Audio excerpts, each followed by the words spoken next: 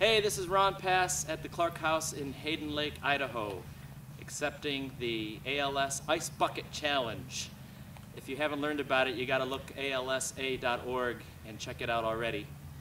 You either dump a bucket of water, ice water on you, or you write a check for $100 to ALS. It's raising awareness for Lou Gehrig's disease. So I've got my water and I've got my ice, and now I've got 3 people in mind I want to challenge to do the same thing. I challenge Vince Strong, I challenge Timmy Pierce, and I challenge Brad Alexander to this. Here we go, here's the ice.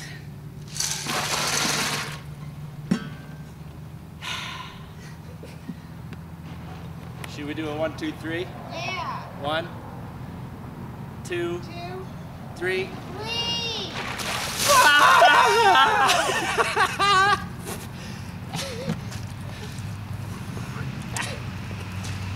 Ah.